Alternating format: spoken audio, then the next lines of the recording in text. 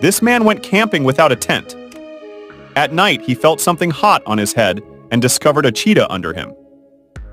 The man stayed still, and the cheetah didn't notice him.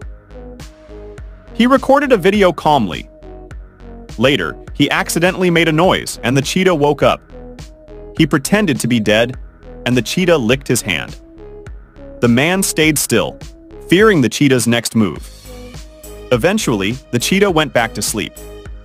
The man stayed still until morning, when he woke up and found the cheetah gone. He decided camping in the wild was too risky after this experience. If it was you, what could have you done?